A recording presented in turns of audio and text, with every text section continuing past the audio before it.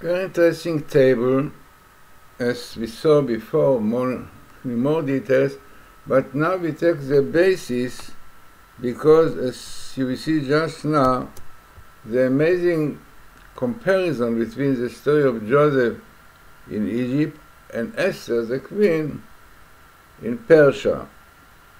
So as you remember, this was an interesting table once in the Torah, which Dr. Rothenberg found.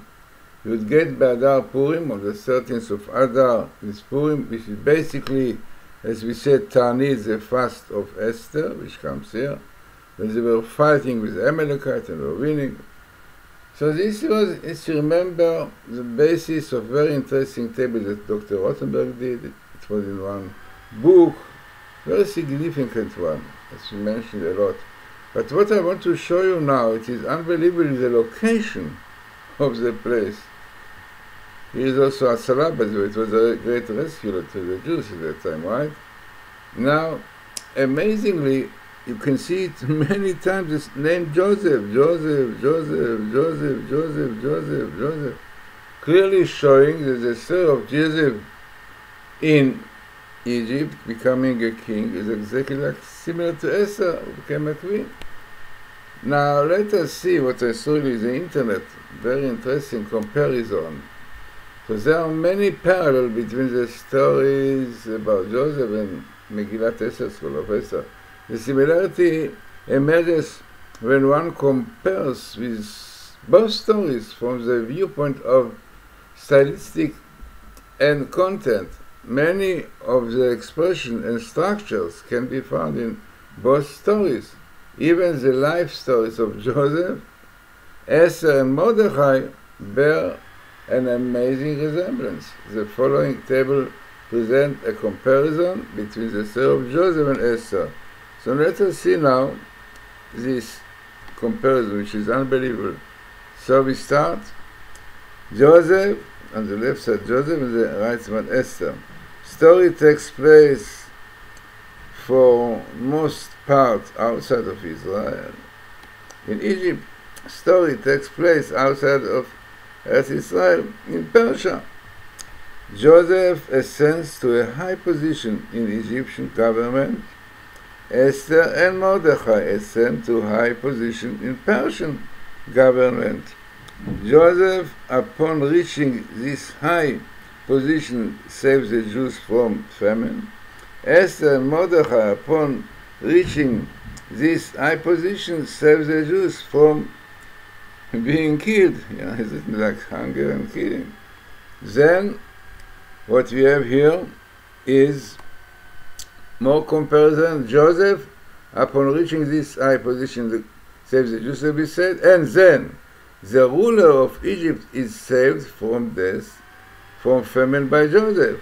The ruler of Persia is saved from being murdered by Mordechai. Joseph rises to a high position through a combination of beauty and wisdom. Esther rises to a high position through a combination of beauty and wisdom. In Joseph's life, a good deed he does is forgotten for a long time. Interpreted as a butler dream.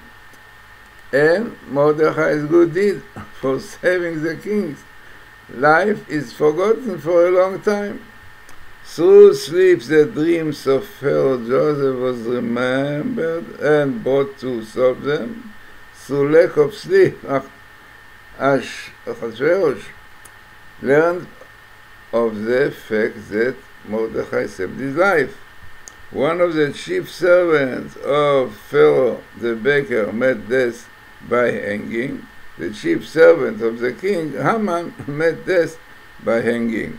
Joseph revealed himself to the brothers after a feast. Esther revealed herself as a Jew to the king after a feast.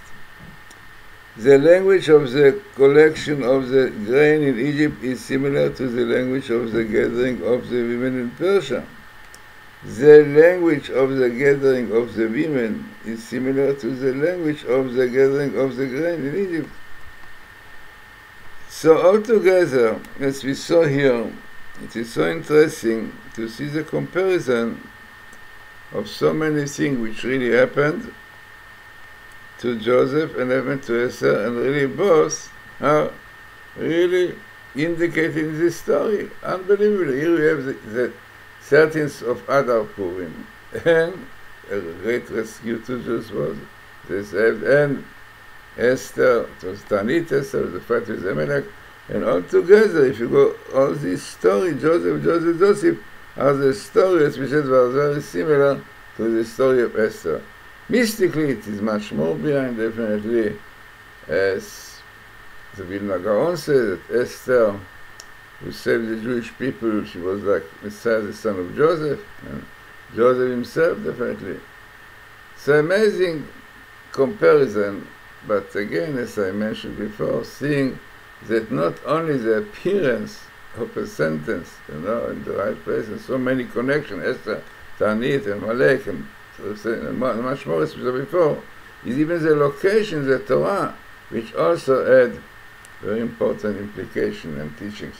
And also, as we said many times, that Dr. Rothenberg, who did this, he found this, and he also did this program after Professor Rips showed him what are the costs, and became Orthodox Jews, keeping Shabbat, everything. He said if it become into one book, especially Genesis, all comes in one book. Genesis, in few chapters, and he says this itself is very significant. So interesting and important table.